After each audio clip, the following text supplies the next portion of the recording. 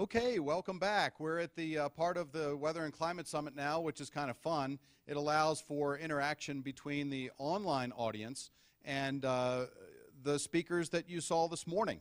We'll do this today, tomorrow, Wednesday, and Thursday. So we hope that you get engaged with the presentations and that you feel compelled to ask questions if you are curious.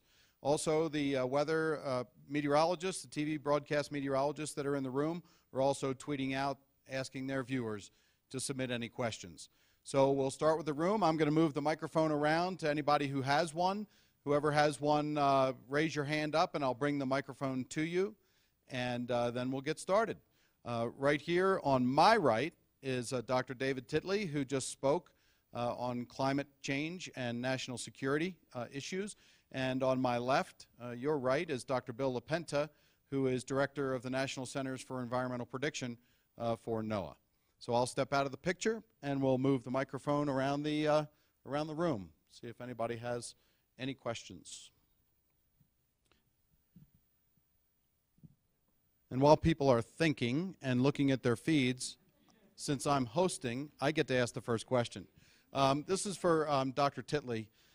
Dave, what do you see as the biggest challenge in climate change and national security? How do we move forward on things that people see as a crisis? For example, sea level rise along the coastline. Because while it might not be a problem today and might not be a problem tomorrow, like a new satellite, we better be thinking about that problem and moving forward so we can address it. So what's the biggest challenge? I think the biggest challenge from the security perspective right now, and others may certainly disagree with me, but I would say the changes in the Arctic. How do we deal with the Arctic, especially as it most likely opens up seasonally? How much trade ends up coming through there? How do we deal with Russia, especially in light of recent events of the past year? While we were in the break, I was talking to some colleagues here, and Russia has 50% of the coastline of the Arctic. They have about 21% of their GDP comes from north of the Arctic Circle. 19% of their population lives north of the Arctic Circle. They are an Arctic nation, so how in this time do we deal with them? So that's, I would say, the near-term issue. I would say the intermediate-term issue is most likely the sea level rise and how we deal with this both from a foreign and a domestic point of view. The security aspect is going to be just one. The Navy is going to be just one of the stakeholders, not only Department of Defense and other agencies, but really our towns, and especially in sort of the hotspots of sea level rise. So I would say those are the two. There's a couple wild cards, but let's just stop there for right now. Thank you. That sounds great. Do we have anybody else? John Morales? So John Morales again from NBC in Miami, and I'll just relay concerns from my audience, things that I see generally speaking when I post things on social media, and you'd be surprised how surprised my audience is every time I post a 3-foot inundation map of what it might look like in South Florida with 3 feet of additional sea level rise. And they're all shocked. Every time I put it, there seems to be new folks that are shocked as to what that might look like. As you know, also, at the local level, there's quite a bit of work going on, whereas the Southeast Regional Climate Compact, which includes the 4 counties down there from Palm Beach all the way to Monroe, or, for example, the city of Miami Beach itself, planning for the year 2060. There's a lot of local work being done, but to the question, how do we look at the varying ranges of projections long-term for sea level rise? Because they go anywhere from a linear continuation of the 8 inches or so we've seen over 100 years, all the way to what our National Climate Assessment, which was released last year, says could be as high as 6 feet. What should our folks in Southeast Florida look at in terms of what we can count on in terms of sea level rise by 2060 or 2100? Let me just take a brief shot at that, and then I'll turn it over to Bill to see if he's got anything to add. This is almost kind of a classic risk management approach. in which you see there's some changes, but you really are not sure sort of what the tails, what the edges are. So if I talk to my engineering friends, you know, how do you design at the beginning, let's say structures that would be good for, let's say, 5, 6, 7 feet, but how do you build them so you don't have to build it all at once? Maybe you build the foundation so that if I need to get up to there, I can do it, as opposed to saying, oh shoot, you know, I really had to go with a completely different design.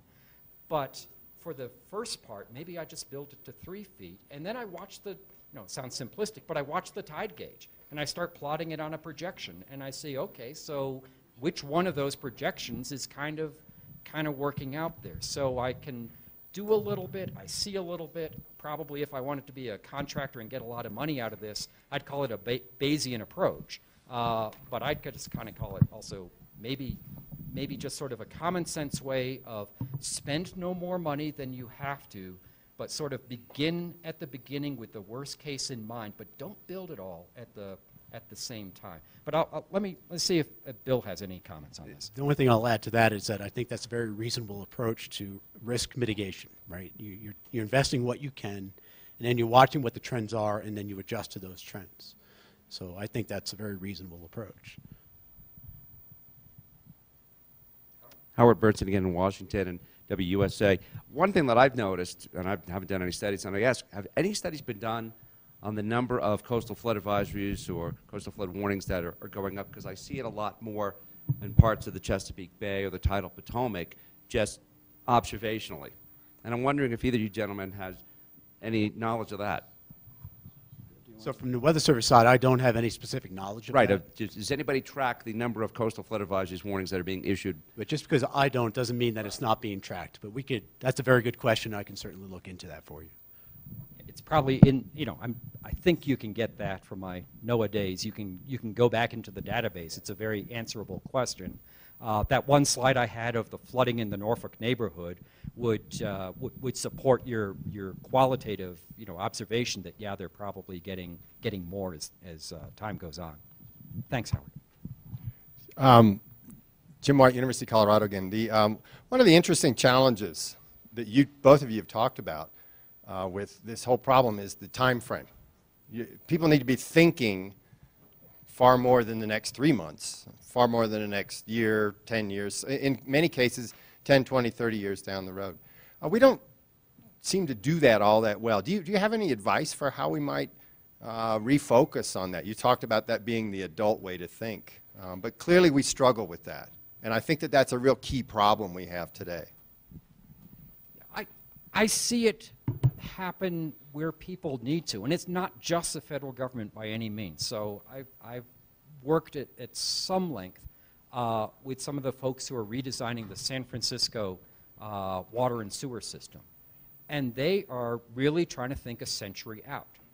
They're really looking at sort of soup to nuts. What is the sea level rise going to be? What kind of water am I going to have to be putting through this system? You know, where should I put my pumping stations? What kind of abnormal or extreme event should I have? So I see the folks who are putting investments in there to the degree they can.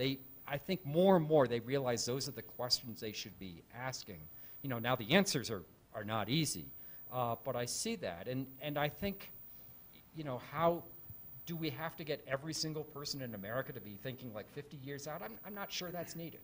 But it's sort of the folks who have either because of their private sector position or their government position to sort of think out because they own infrastructure or they own policies, they need to understand that we just can't, you know, due diligence is no longer just looking at the last 100 years of records, adding 10% for safety, and then going on. Bill? And just to add to that, I think Dave touched on it in his talk. It's about leadership.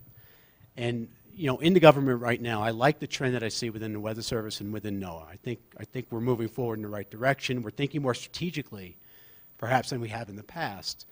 But the challenge is to build that into your business processes so that no matter who's at the helm, the organization maintains that kind of stability and outlook.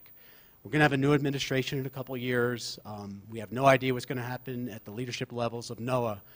So while everything is well aligned today, and I'm very optimistic, 2 years from now in the government, it's going to be difficult to know what that environment is going to look like. So my point is that in the government, we have short time scales to really make changes, and it's difficult sometimes to build a true leadership team that's going to stay on board through the long term to actually implement a significant change. Let me just follow very quickly up onto Bill's part. In the Department of Defense, what they do is they build a 5-year budget projection. So the Navy has like 30-year projections for their ships and for their aircraft, but they actually are starting to put money out 5 years in advance. So you really see the interest coming up at those points. Not every agency does that, and I would encourage more long-term budget programming, not just living in what we call the execution year. And agencies who live there, they know who they are. So they need to be able to start putting money out in the future, and that tends to focus the mind. Thanks. Jim Cantori, Weather Channel. Bill, this question's for you. You mentioned, I think, earlier how the media has driven the 4 runs of the GFS, especially the alternate 6Z and 18Z.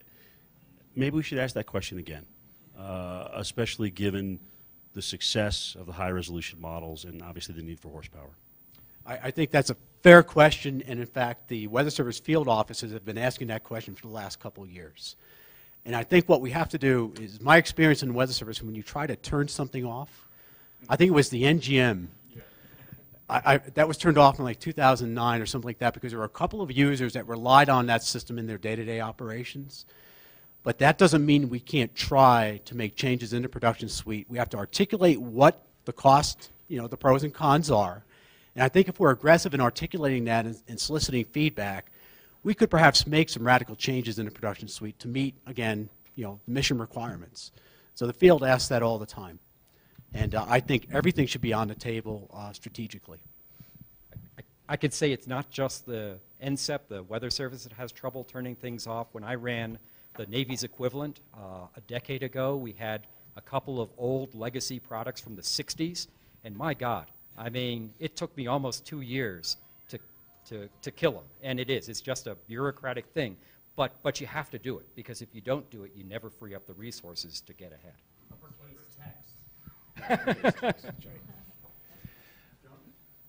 John Morales again from Miami. Speaking of bureaucratic things, 2 months ago at the ICEWIG meeting, Environmental Information Services Working Group, it's a working group of the NOAA Science Advisory Board, we had a couple of staffers from the Senate come in and address the group and look for feedback regarding a weather bill that may be written in the Senate during this new Congress coming up this year. A different version of the weather bill, completely different from the Congress's version, which completely ignored climate altogether. And we were told by these staffers that that version of a weather bill was a non-starter in the Senate because of that reason.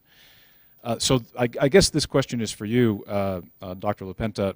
What's the National Weather Service expecting, perhaps regarding that bill, in light of the NAPA study, in light of the National Academy's becoming second to none report?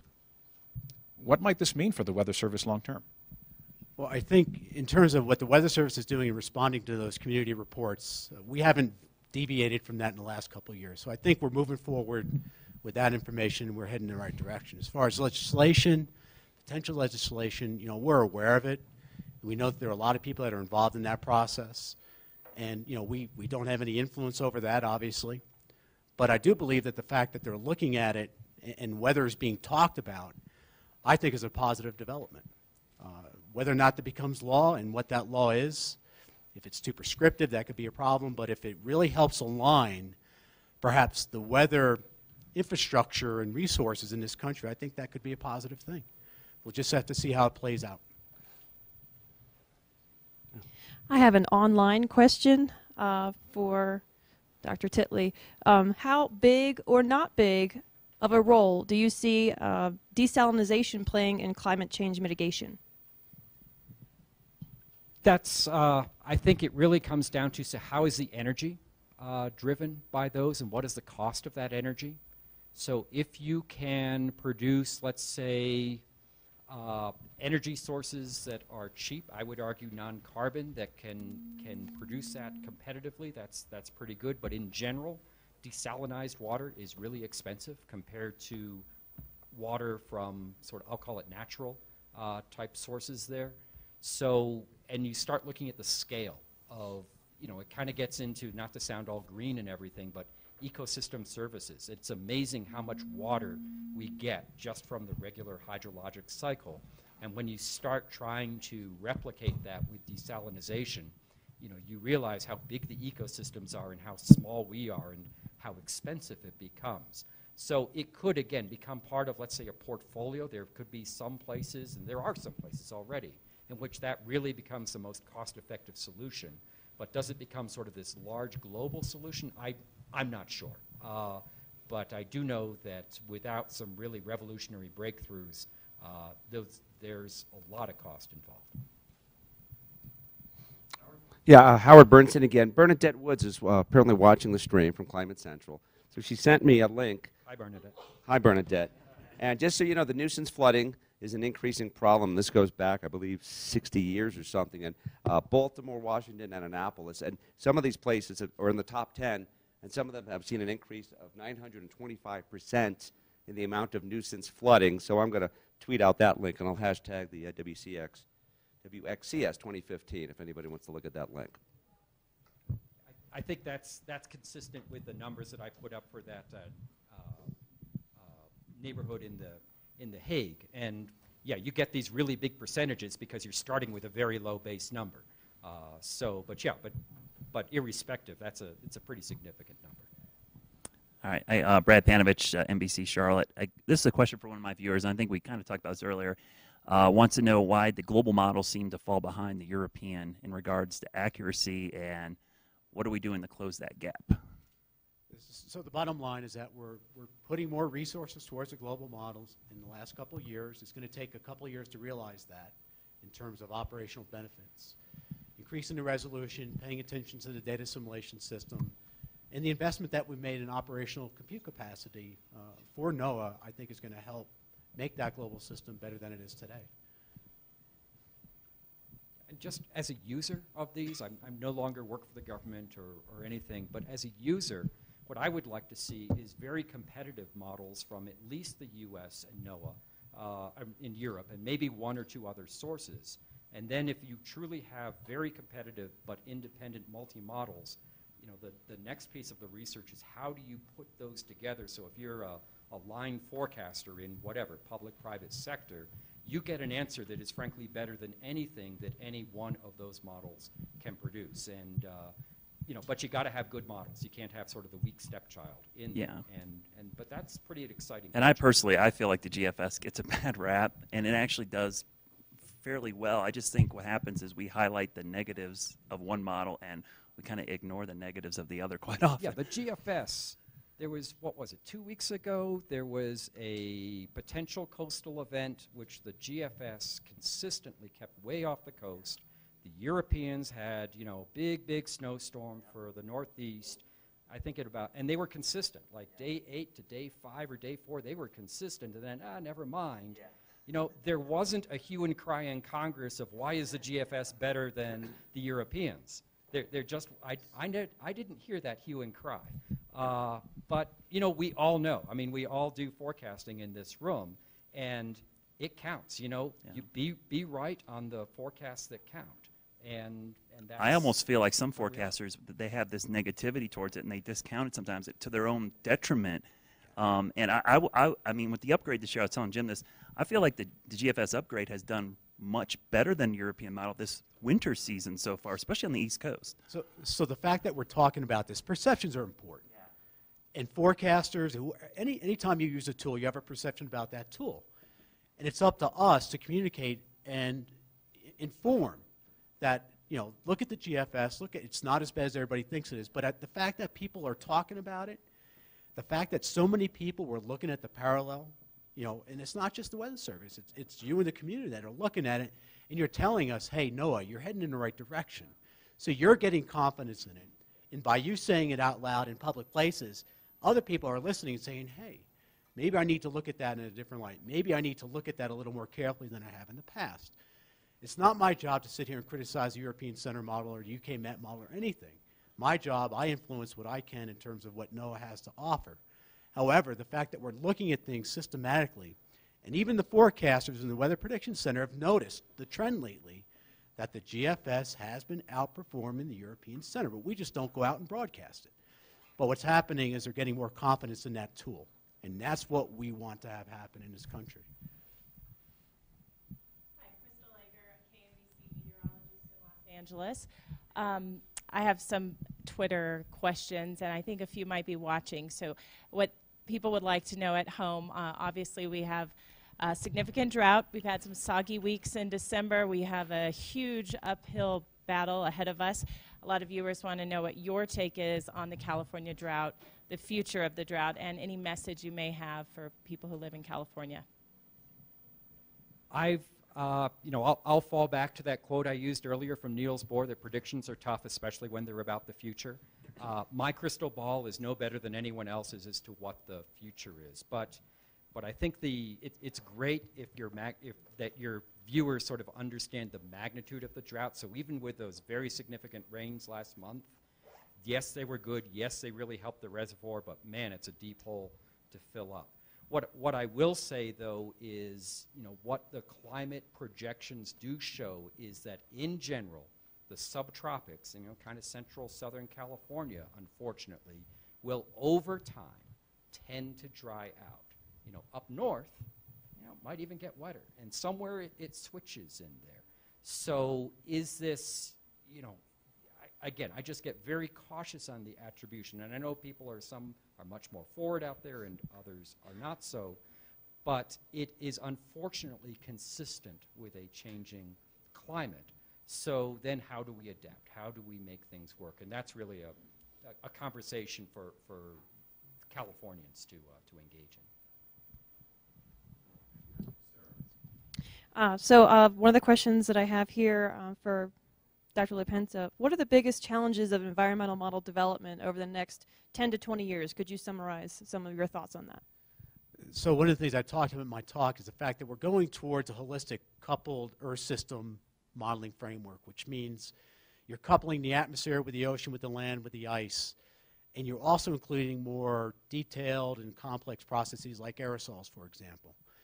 And when you go down that path, you also have to worry about coupled data assimilation, because you have to have initial states for all those different components of the environment. So that's a big challenge there. And also the high-performance computing.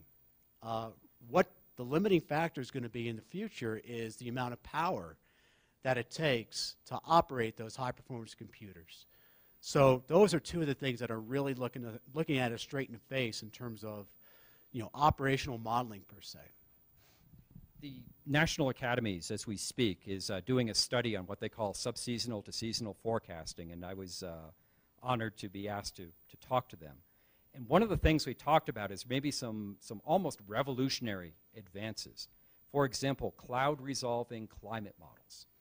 That kind of sounds like pie in the sky, but you kind of hook up the very high resolution, what we call the mesoscale atmosphere, all the way to the climate. And it turns out that low clouds, especially off the Pacific coast, impact the climate. And we don't really get those. In fact, we don't even pretend to get them right explicitly in the climate models.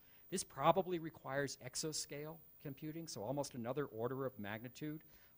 It's the power, it's the cooling. But again, I'm pretty optimistic we may get there in maybe 10-ish years or so. And that, to me, is pretty exciting that people don't just come in white jackets and try to bundle me out of the room when we talk about this anymore. I think there's a possibility, and those could really be revolutionary. I just want to touch on that. So, I look back at my career, in the 80s, what we could do then, in terms of guidance, numerical guidance to scale out to 5 days. What we do today is really amazing when you sit back and look at it. I mean, from a severe weather perspective, we could provide situational awareness 5 days in advance now. We don't know the exact details, but we're telling the public that there is a high likelihood that in 5 days we could have a severe weather outbreak in this part of the country. And of course, as you get closer in time, you narrow it down. 20, 30 years ago, we could only dream of doing that. So things that we thought were impossible 30 years ago, we're doing on a routine basis today. So the same thing is going to be true for the next 30 years as well. We just don't know exactly what that's going to be. Dr. Titley, Dr. Lapenta, thank you very much. This has been a really engaging internet sort of integrated opportunity to speak with folks online and also here in the room. So we're going to stop the discussion for today so we can head over to lunch and get some lunch. For our online viewers, please join us back tomorrow at 8 a.m. Mountain Time, 10 a.m. Eastern, 7 a.m. Pacific Time, when we bring to you the Director of the National Hurricane Center, Dr. Rick Knabb, and also the head of the GOES-R program at NOAA, Greg Mant. We've got some great stuff to show you, and we hope that you join us tomorrow. And please keep the online discussions going, because the questions from you online are very important, as well as those from you in the room. So thanks very much, and we look forward to seeing you tomorrow.